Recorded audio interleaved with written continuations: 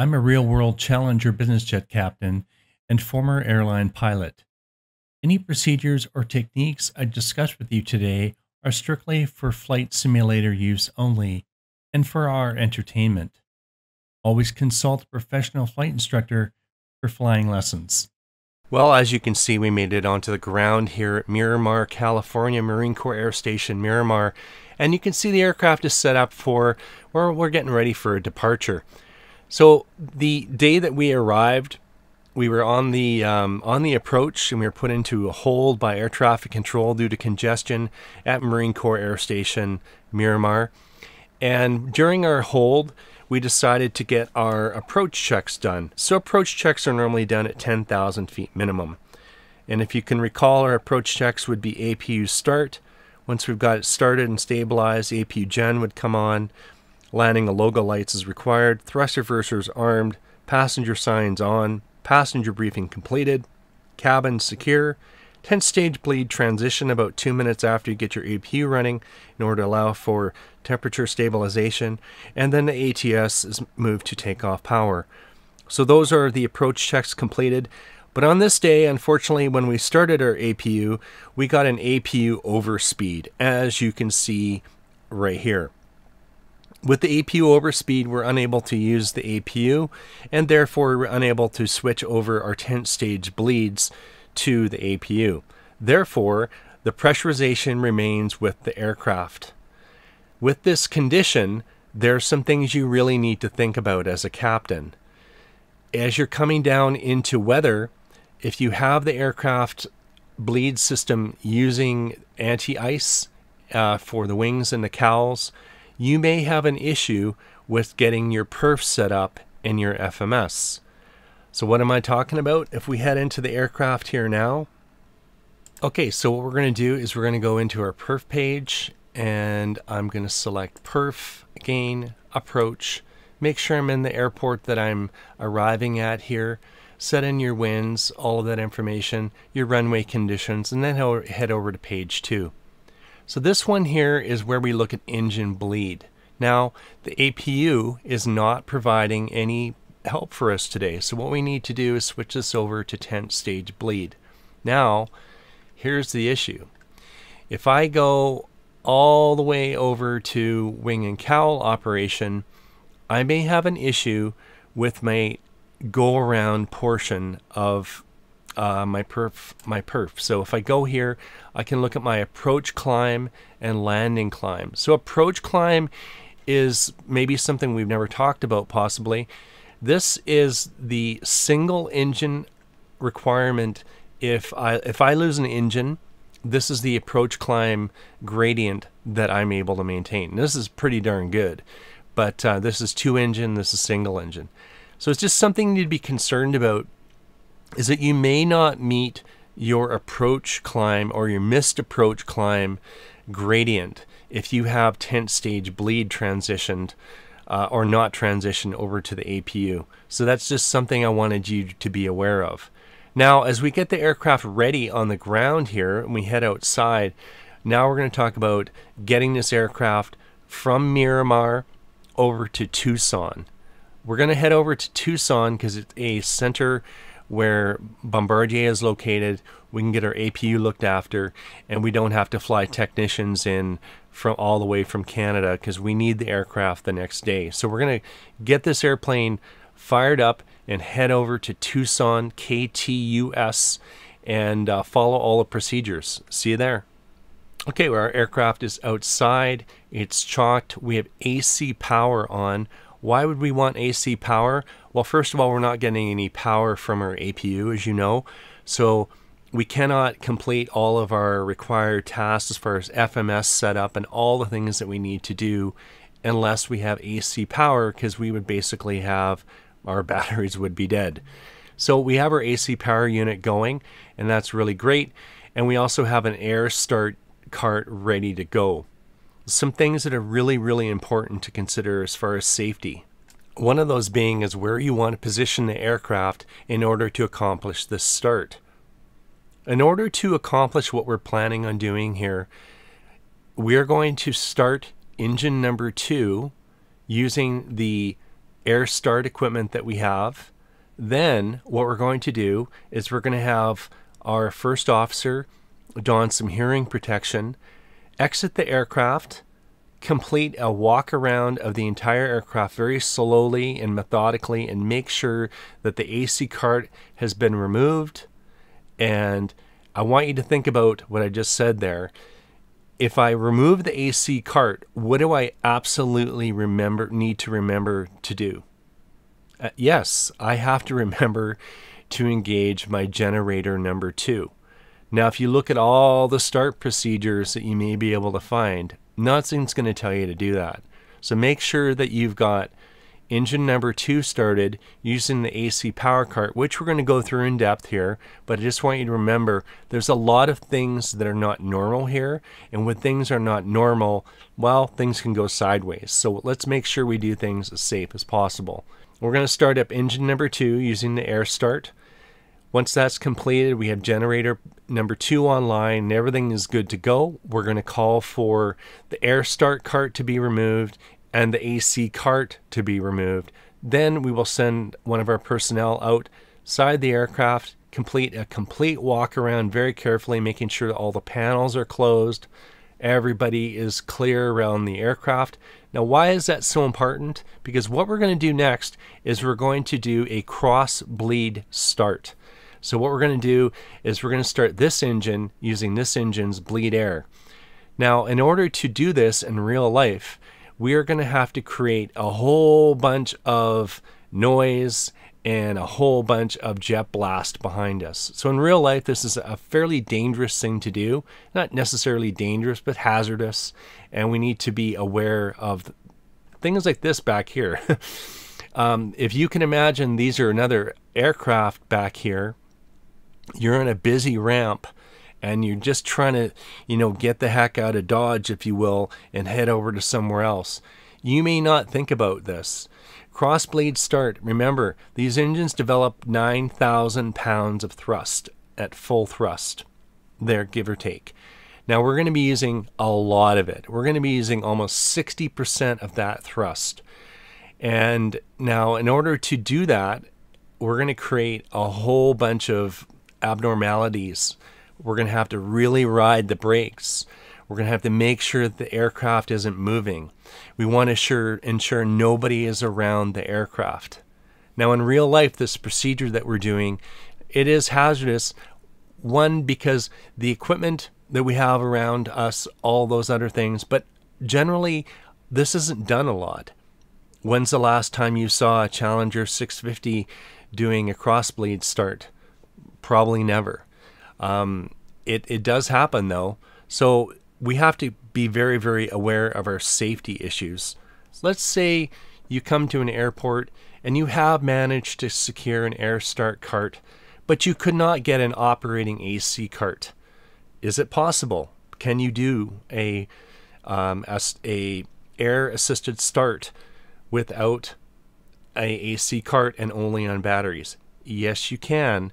But the issue that you're going to have, and we'll just head right into the flight deck here. If we go to our summary page here and we look at our bleed pressure that we have here, this is what we're going to talk about here when we do the start here in just a few minutes. We will not have this indication. Bleed pressure will not be read. You have no idea how much pressure is going to be putting out from that system. You have to rely on the ground crew knowing that they know the system. So knowing that if we do a battery start only, you will not have bleed pressure. You have to know that the ground crew knows what they're doing, that the system is capable of accomplishing the start without damaging your $30 million aircraft. Probably one of the more frustrating things that you're having to deal with the Challenger 650 is the lack of documentation. And I really feel for you. I have been asked many, many times to provide documentation to people, and unfortunately I'm unable to do that through contractual obligations. What I will tell you though, this procedure that we're about to do under engine starting, which is located in normal procedures, engine starting in the Challenger 650 crew operating manual, I can tell you that this is, this is a very long procedure. and it's long because there's a whole bunch of steps that have to be followed. The first one is engine start procedure with an APU. It's the one that you've done over and over and over.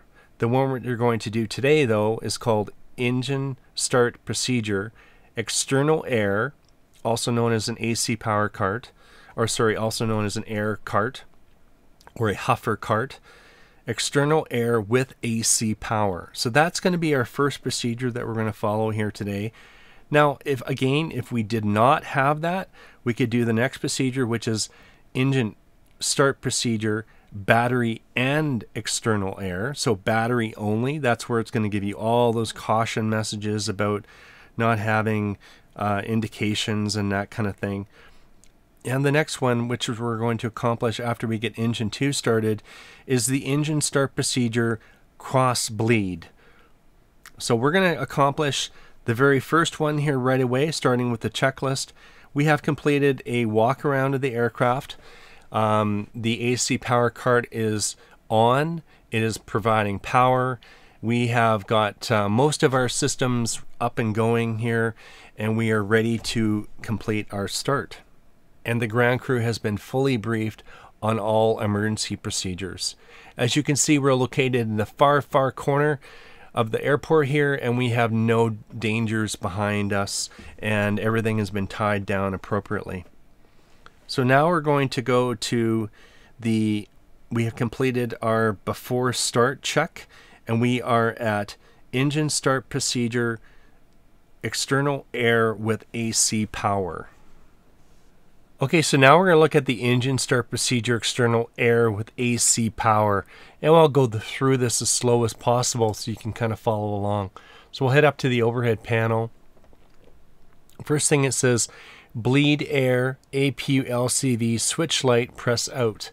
So we'll just make sure it is. So APU LCV, switch light, there's in, there's out. Pressing out to close the load control valve, check APU LCV open light is out. So there is no light on. External air connected, verify 45 psi minimum bleed air pressure on the ICAS. So now we know that the air start unit is ready to go. What we're going to do in the simulator, however, is we'll go to ground services, air start unit. Air start unit is connected, and we know that it physically is connected, and the engine is running. In real life, it's extremely loud. It's a jet engine. And we have different modes that we can select. We have normal, start, and packs. The ones what I really am aware of is I can use air start air with the packs in order to cool the aircraft while we're on the ground. And so that is something that can be done. It's not something we like to do. It tends to be kind of an oily smell that's coming into the aircraft because of the the air source that we're getting it from, the air start unit. And then also the start mode, which is what we're going to want to request. So I've got that on there. I've already commanded the air start bleed valve to be opened. So at this point in real life, there would be a whole bunch of sound that's on. There'd be pressure on the manifold. For some reason, it doesn't seem to happen that way with our system here, but that's okay. We are ready for our start, essentially. So at this point, I've already given the command for the engine start of number 2. I've received an okay from the person outside. It's going to get extremely loud. The air start unit is going to be running. The other engine, number 2, is going to be running. And eventually, we're going to head outside and do all the checks that we've talked about. Okay, continuing on here. Verify 45 psi minimum bleed air pressure on the ICAS. We're going to do that in just a second. The note here is the external air source must be capable of supplying 45 psi manifold pressure at the initiation of start. However, lower pressure units, dependent upon altitude and flow, have been proven satisfactory. So those are the key things. Next thing is we're going to press the engine start switch light and go on from there. A couple things you'd like to note for yourself. Let's turn these boost pumps on. That's not mentioned in the checklist. So we want to get those on. Well, let's just have a real quick, we got external power going. This is going to come on afterwards. To be honest with you, these would be on right now. We've got our beacon on. We set this for departure, and everything else I think is all in the condition that I want it to be in at this point. We'll get a start happening here. So it says right engine, start light, press to start applicable engine. Press the start light, confirm that the start light comes on. Ignition A or B comes on. The ignition AB advisory comes on in the ICAS, and check that there's positive bleed air pressure. Again, we need 45 psi. Check that N1 increases. Then we're going to do our normal start procedure. We're going to lift our right thrust lever to idle. It says for ITT greater than 120 degrees prior to start, engine must be dry motored to lower ITT to below 120 degrees Celsius before moving thrust lever to idle. The starter cranking limit of 90 seconds for first attempt must be adhered to. So normally, we're going to follow the procedure. Starter engages at 55%. The ignition's going to go out. Want to make sure the ITT is between 450 and 600, maximum 900 for the start. N1 stabilizes and does not go below 22%. And check that oil pressure is within the normal range of 25 psi, above 25 psi. Okay, with that, no further, we'll go with ignition B on. We've got all of our signals made. We're going to hit our start, press and hold it. You can hear the air starter coming up there. Let's return back down here now. We've got... just going to bring this up here. This is a little awkward. Summary page. We got our pressure that we want. We've got N2 above 20% and below 120. Positive fan. Here comes the fuel. Okay, fuel flow. ITT. Oil pressure. Everything is looking really good. Our hand's obviously going to be on here. We're looking for 55% starter cutout.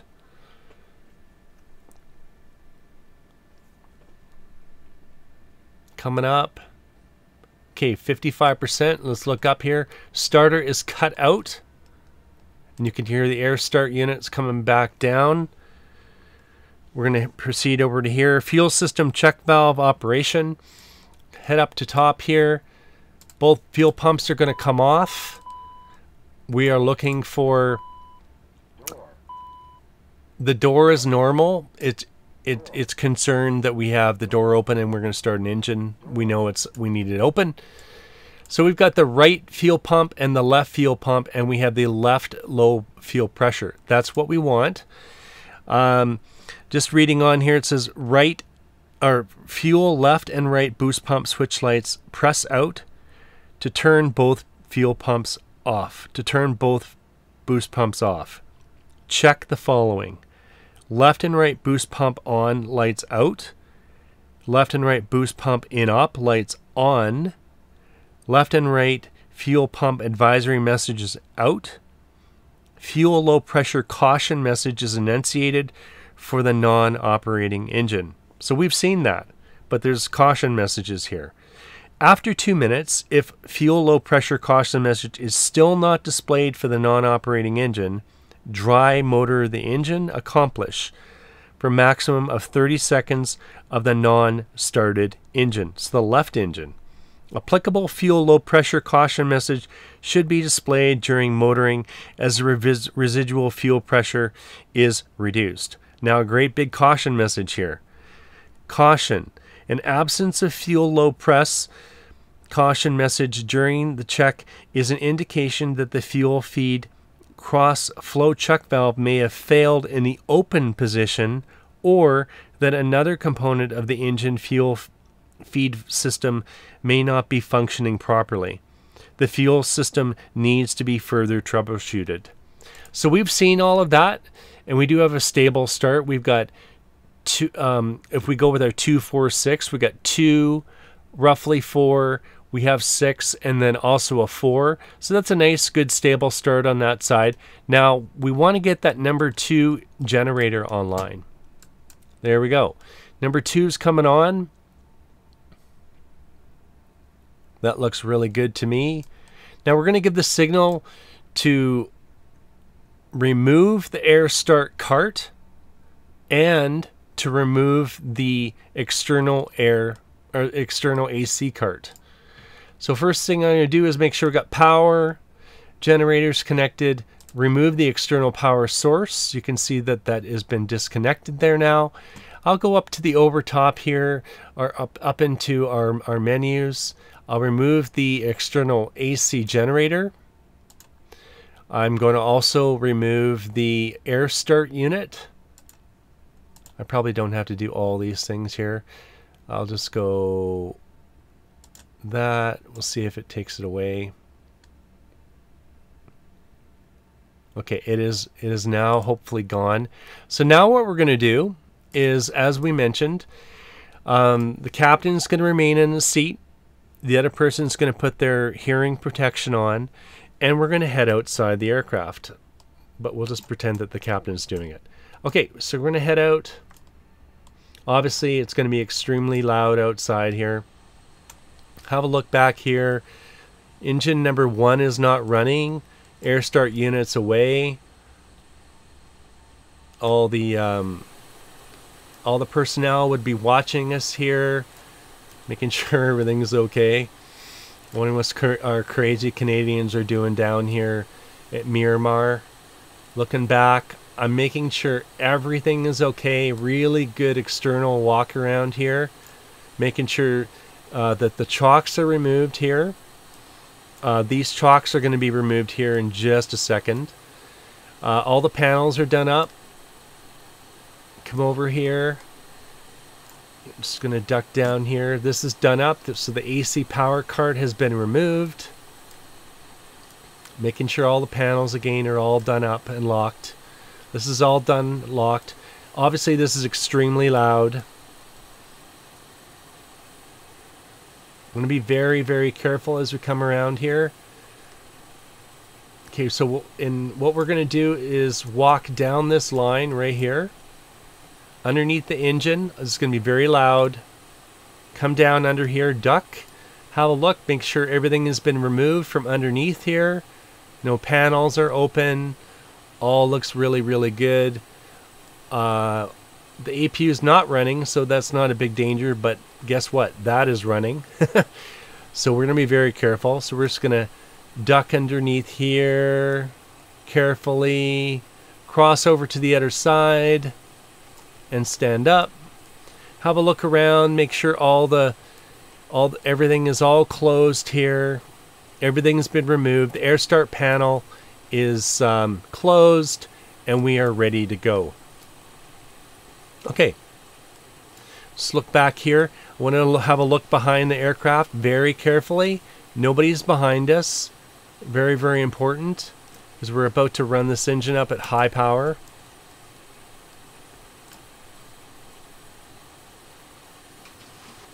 Okay, back up into the aircraft here. Okay, let's turn around and get this door closed. Okay, the door's coming closed. We're going to lock it. We're going to close this. And now we're going to sit in the seat and get engine number 1 started. Okay, so now that procedure is completed, we're now at engine start procedure cross bleed. Okay, the first caution message is, when starting engines in close quarters, consideration must be given to the effects of jet blast. We've talked about it in great depth. The procedure requires the use of higher than normal thrust settings on the ground. Ensure that the intake and exhaust areas of the operating engine are secure. The next thing is bleed air, APU LCV switch light pressed out. So it should already be in that condition, but we'll make sure. APU LCV is pressed out. It says to close load control valve, check APU LCV open light is out. So we do not see that light. Okay, bleed air, left or right 10th stage switch light press in. So to open the 10th stage SOV for the operating engine. So the operating engine is the right-hand side, and that was already pressed in. Just verify that's bleed air, left or right 10th stage switch light, press in to open 10th stage SOV for operating engine. Check the left and right 10th stage closed light out. Okay, we don't have a light. Okay, ICAS page and monitor bleed pressure. So now we've got this set up, and most importantly, our external safety concerns have been met. So ICAS page is up, and we're going to monitor bleed pressure. To continue on here, the thrust lever of an operating engine, which is again our right-hand side, we're going to advance to achieve a minimum of 60 psi. Again, 60 psi bleed air pressure, which is approximately 85% N2. So we are really going to ramp that engine up. Left or right start switch light press. So once we get that pressure, then we're going to press the number one engine's start switch light. We're going to check for the applicable start light to come on, make sure the ignition comes on, make sure the ignition advisory is on, and make sure that we have a N1 increase. Then, as normal, when we reach 20% RPM and ITT is below 120, we're going to move it to idle. Again, there's another caution message here that talks about if the ITT is not below 120, we have to motor it for the remaining 90 seconds, as we've talked about. Okay, so let's just get up, set up a little bit more here. Engine instruments, we're going to monitor everything, obviously, make sure that we got the 55% disengage at 55% N2. Make sure the ignition goes out after we get everything going. Make sure the ITT is between 450 and 600 with a maximum of 900. The N1 stabilizes and does not go below 22%. And that the oil pressure is above 25%. Okay, so then if we have an issue, then we have a failure to start procedure, which would follow that. But basically, we're at the point where we can get things going. So in real life and here, I'm going to hold the brakes, and we're going to increase the thrust on the right-hand engine. Here we go. So we're looking for 85%. Roughly here, but more importantly, we're looking for the bleed pressure to be 60 psi. We're holding things. There's a lot of thrust behind us right now. Really holding those brakes. We're not even near 60 psi, so let's hold those brakes. Hold, hold, hold. There we go. More. Lots and lots of thrust. Bleed pressure's almost at 60. There's 60 psi. Perfect. Okay, clear left, starting left, holding the switch in. Light comes on, ignition is on. We need these on. There we go. Okay, there's N2. Positive fan below 120. Fuel flow, ITT, oil pressure's rising. Still holding those brakes big time.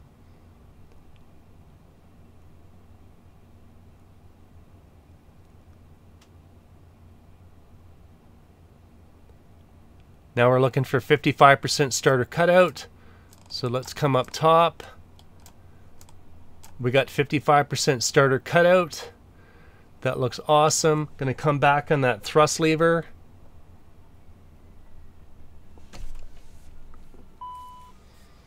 Okay, now we're going to follow the rest of the procedure here. Thrust lever, first engine to idle, idle speed, verify N2 variation between engines is not within 2%. If greater, notify maintenance personnel. Then bleed air 10th stage left and right switch lights, press in. Okay, so we've got 2, 4, 6, and 4. They're matched. This is a awesome engine start. Looking real good. So let's go to the overhead again.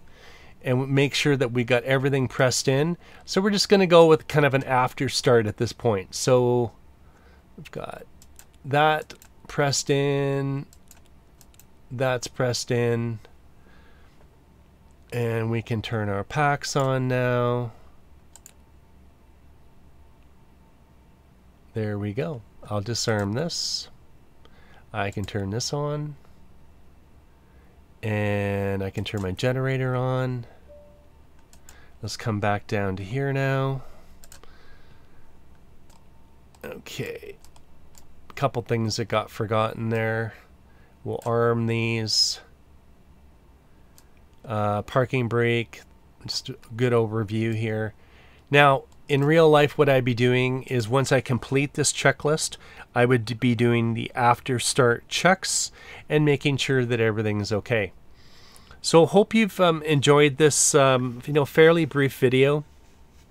I wanted to go over what we would normally do when we have a no APU operation. The landing's generally not that big of a deal. It's the considerations of needing that extra thrust if you had anti-ice on for the missed approach procedure, something that not everybody talks about.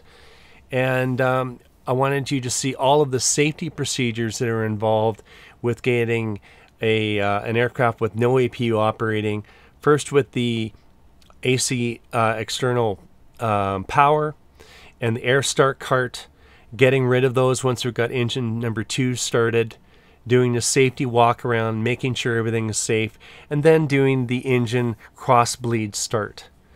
So everything is good. We would complete our checks as required, make sure everything is set up to head over to Tucson, and that's all I wanted to show you. So thanks very much for seeing the engine starting procedure with no APU. Well, I hope you got your tickets ready for Top Gun Maverick. I'm super excited on May 27th. Hope you're able to go check it out. Have a great day. Rob Hammer out.